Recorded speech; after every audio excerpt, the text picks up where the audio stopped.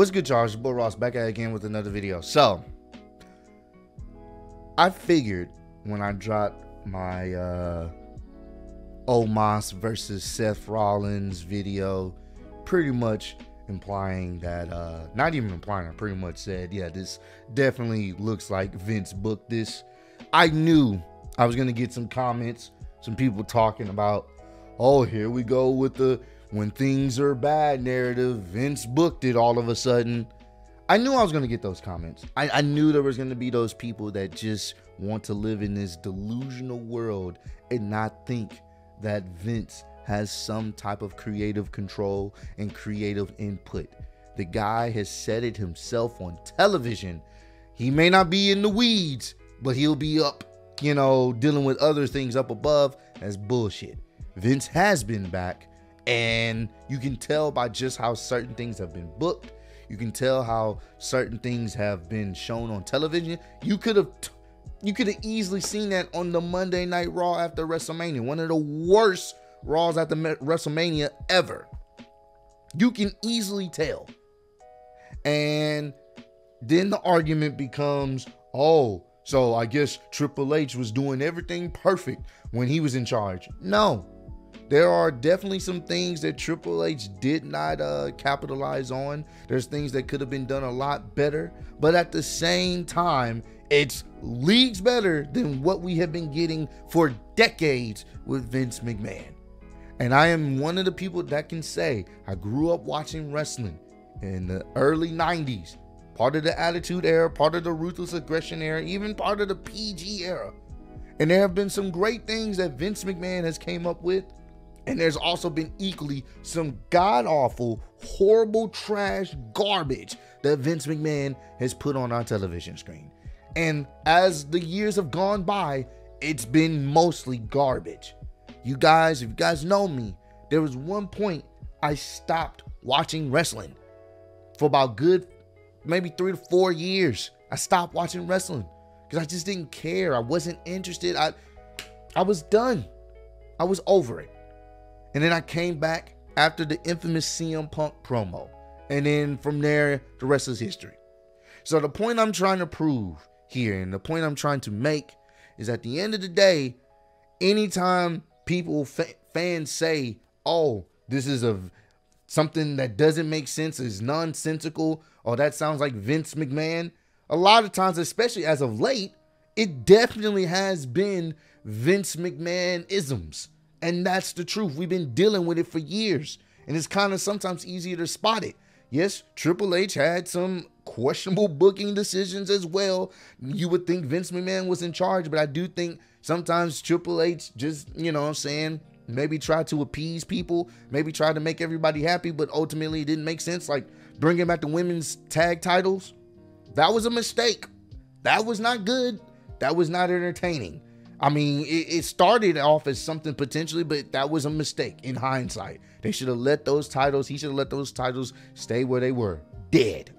So, but here's the thing. I'm not here to talk about that. I really wanted to let y'all know and show y'all how delusional individuals can be when it comes to anytime you criticize Vince McMahon or say, oh, this definitely sounds like Vince McMahon. How people just sit up there and put on their superhero cape and be like, the motherfucker hasn't done anything wrong. Granted, the people do the same thing for Triple H. But at the same time, I can understand why people do the same thing with Triple H more than Vince, because at least Triple H's track record has been a lot better from what we've seen in NXT and on the main roster than what it is in WWE, well, what it's been with Vince McMahon as head of creative for so long. So I posted my video. Let me go to Twitter real quick for you guys. Hold on. So if you haven't already, go ahead and follow me on Twitter, Ross's Clutch. So I posted this. I said, this match makes absolute no sense. They haven't even interacted with each other. with each other for this to be a thing. I posted my thumbnail for my recent video and the link to the video to check it out. Of course, some people, you know, weren't in agreement, but this individual right here, Jay Tisdale, you are going to be the star of this video because we had a back and forth and there was no getting through to this person. And he's not the only person that I see in the comment section and on Twitter with this same mindset. So I wanted to put this out here because I want y'all to see how delusional people can be when it comes to not realizing Vince still has a lot more power than y'all want to, you know, admit. And Vince has been the problem with what we've seen on WWE television for so long. Some of y'all fans are ridiculous. I like it. Triple H booked it. I hate it. Vince is back. A lot of y'all fans need to touch grass. Just off that alone, I mean, Triple H has been doing some great stuff. I mean, I'm a testament to the fact that Dub wasn't even watching the program like that as much. But once Triple H had taken over, he started watching it more because he started enjoying it more. That's what I'm trying to get y'all to understand. I've seen a lot of people say, yo, I've gotten back into wrestling because of what's been going on. The fact that all these shows have been selling out in advance when Triple H had been, you know, booking the shows, it writes itself. It's simple. People thought the product to be fresh. It wasn't perfect, and everything that Triple H booked was not perfect, but it made sense and you cared more. Half the time during the Vince McMahon era of Monday Night Raw, you would only get maybe 20 minutes of in-ring wrestling on a 3-hour show. But that's neither here nor there. I don't want to make this video too long. So my response, most of Vince's booking hasn't been good for years. This isn't anything new. You don't get it. Y'all act like Triple H books everything perfectly. Every booker books something good or bad. Even the great Paul Heyman had some bad booking. One week is a show y'all like. Y'all give Triple H. If the show bad, y'all say, oh, it's Vince. LOL. That's corny as fuck. Well, recently one of the shows was bad. The Raw After Mania. That shit was awful. That was booked by fucking Vince. People have talked about it. It's been reported. He booked the show. He was changing the show midway through. What are we talking about? What are we talking about, bro?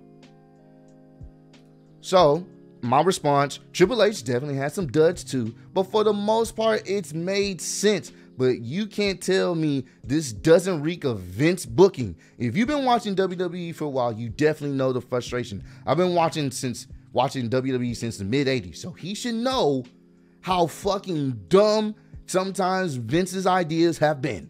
The booking doesn't frustrate me. If it's bad, I'll just say it's bad and keep on watching. And there we go, right there. There we go. He's one of those fans that even if it's bad, he'll say it's bad and keep on watching. But we're saying something is bad and we're voicing our opinion, but it's wrong for us to say it because why are we not giving the same heat for Triple H? Why we assume Triple H didn't do it when we know this is how Vince operates? But that's neither here nor there. I'll say it's bad and keep on moving. I don't care who books it. If Vince booked something good and it was told y'all wouldn't believe it, the Bloodline story that you love started by him. Now, this is when I really started getting in because I was like, he clearly doesn't know. Here's the thing that wasn't, here's the thing. That wasn't even his decision. You know that, right? Roman and Paul came up with the idea for him to go heel. That was the only way Roman would agree to come back. For every good idea Vince had, it's been thousands that are shit.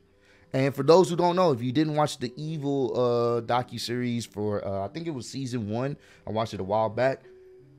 When Roman was out or whatnot, and he was contemplating on coming back during the pandemic era, he made it very clear. He said it in the doc.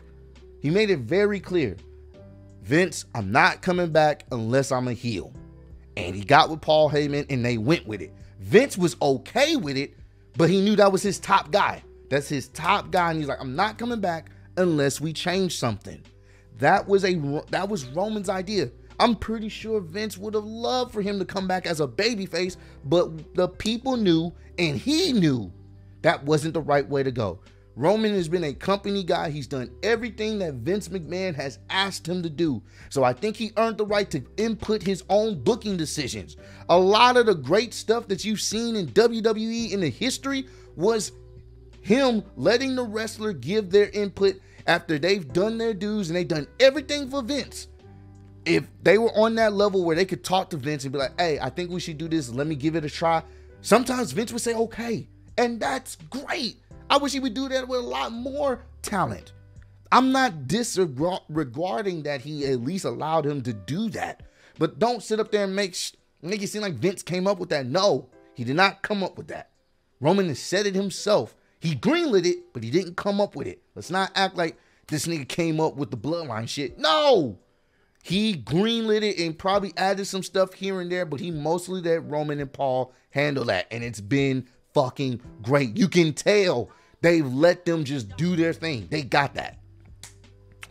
All right, so my response to that was, here is the thing. That wasn't even his decision. You know that, right? Roman and Paul came up with the idea for him to go heel. That was the only way Roman would agree to come back. For every good idea, I think I've already read that. For every good idea Vince had, it's been 1,000 more that shit. See, that's what I'm talking about. Oh, now Vince can't get this credit, but if Triple H was booking it, y'all would have gave it to him. So is Vince to blame for Damage Control and not looking great as a faction too? Mind you, I already said Triple H hasn't been the best at booking either. He gets criticism too. You know Roman said that himself on the Evil documentary, right? Go watch it. Go watch it. Vince still wanted him as a face. And no, Triple H booking of Damage Control hasn't been that good either. Hell, him bringing back the women tag titles was a waste. But once again, I said Triple H hasn't been perfect. So I'm agreeing with him, but he's still moving the goalposts. I watched the thing. A wrestler can come up with an idea, but the booker still has the gas to book it, right? Give the credit to Vince booking it. Damage Control and Bailey was Bailey's idea. If Triple H would have booked them great, I'm sure others would have given him credit, right? Yeah, he greenlit the idea, but that was Roman and Paul's idea. Vince wanted him to be a face. I guess you was okay with the big dog Roman that people couldn't stand. Let's be real. The whole big dog thing, the only reason fans turned on it because CM Punk told people Vince wanted him to look strong in his matches, and people wanted Daniel Bryan to be the face. It has nothing to do with Roman being the face. That last tweet, I didn't even know he tweeted that because I actually stopped because I couldn't care. I couldn't care less. Delusional. This nigga say he been watching wrestling since the 80s. What the fuck have you been watching? You want to know why Roman didn't get over? It was partially Daniel Bryan. Yes, this is true. But at the end of the day, if he would have gotten much over if he was a fucking heel, because we knew what they were trying to do with him. Yes, Daniel Bryan was a part of that, but it had everything to do with him to being a face, because we knew people wanted Daniel Bryan at the time. That's all they cared about. So I get that. But him being a face, it didn't come off believable. And we were right. It didn't come off believable. It didn't. He came off corny. The only time he worked initially was when he was in the Shield, because he didn't talk much. He seemed cool. But then they started pushing him like they did John Cena. And at that point, the rest was history. What are we fucking talking about, bro? Like, seriously. It does have everything to do with him being a face, because no one wanted to buy into him. Outside of adding in the extra fact that everyone wanted Roman, everyone wanted Daniel Bryan to be the guy again, wanted him to try to, reclaim the championships he's never lost at WrestleMania 31. Everybody wanted that. It didn't work. And once again, even after the whole Daniel Bryan situation, they still kept shoving him down our throats, and it didn't work. It didn't work ever. The only time it ever worked is when he was legitimately diagnosed with leukemia. That's when people actually cared, because this is a real situation. But then after he came back, And it still wasn't, he started losing it. People started booing him again. It didn't work. They literally sat up there and fed Roman all these top other guys that people wanted to see, like Samoa Joe. Hell, Braun Strowman got over because people hated Roman that much. And Daniel Bryan had nothing to do with that. What about them other years? Like, can we stop with the delusional take that Vince McMahon hasn't done any wrong? My guy has been out of touch with wrestling for years. And I only say this as someone that's a big fan of wrestling. He hasn't had that genius idea like that in quite some time. And I'm sure he had some stuff that was pretty fantastic. I'm sure he has. But at the same time, come on, bro. It's few far in between. I'm actually missing a tweet because there was another tweet. I didn't even know he keeps responding. I stopped after a while to record this video. When was the last time he actually gave Vince any credit? 2005, when word got out that Cena was gonna be marketed as a face turn on him because they were with him with the rap-ish. All of a sudden, 05 fans changed. A lot of these fans are slow. The worst thing to do is to always listen to fans. Look at AEW. That makes. Mind y'all, he's been a wrestling fan since the mid 80s. I don't know. Okay. Well, I can't find the one tweet, but basically there was a tweet talking about the build up between Rhea and Charlotte and Asuka and Bianca, and where was the outrage for the build up for that, the no build for that. And I was like, what is he talking about? He literally said there was no build for Rhea and Charlotte and Asuka and Bianca when they actually had build. Rhea and Charlotte had history with each other. Asuka and Bianca were like a team for a little bit, for a while, when they were going against Damage Control. What are we talking about? There was way more build there than what we got for Omos and fucking Seth Rollins, which had no build. I was trying to find a tweet, I couldn't find it, but it is what it is. All I'm saying is, bro, at the end of the day, I made this video to put this out there to let y'all know, man. You can agree to disagree, but there's really nothing to disagree upon. Vince has final say-so on a lot of situations. He just does. It doesn't matter what Triple H title is. He can be a content creator, chief content creator. That's cool. But Vince still owns majority shares. Vince still has that power. I don't know what y'all need to, how y'all can't get that. That's just what it was. The only reason Vince stepped down because of the shit he was dealing with. It's as simple as that. And if you can't process that, I hate to say it, you're delusional, bro. There's no conspiracy. It's a thing. Vince can do that. He can. They can't kick him out. Unless he does something egregious, he can do that. And for anyone that wants to call out some stuff that you know don't make any sense, and you know that's something that Vince would do, what's wrong with that? I don't know, man. I'm not always in agreement with wrestling fans and their opinions on what should be done and how it should be done. But I think a lot of us can agree that having Vince McMahon in any control on creative side of things is not good. It's not what it used to be. It'll never be what it used to be. Vince books for Vince. And if you guys haven't realized that, like I said, you're delusional. And you need to get out this fantasy world. Or maybe you're just okay with mediocrity. If you're okay with mediocrity, cool. Because clearly this guy, Jay Tisdale, is cool with mediocrity shows, mediocrity storylines, all that. He's cool with it. And if he is, that's more power to him. But for me, that's someone that's been a fan, that's someone that's seen some great wrestling, and someone that's seen some garbage wrestling, I would prefer it to be on the great side as much as possible. And I'm not going to sit up there and pretend like the motherfucker ain't back there. He is. Accept it. If Triple H does some bad shit, I'll be the first to tell you on stream that shit wasn't fun, that wasn't entertaining, it was boring. These past couple Raws and SmackDowns have been kind of mid, outside of some good matches here and there. And Triple H, I'm sure, has a lot of control over that. So he gets the blame for that. People have been saying the shows himself weekly have not been that good. They've just been okay. But the pay-per-views have been fantastic. You give him praise and you also give him some criticism.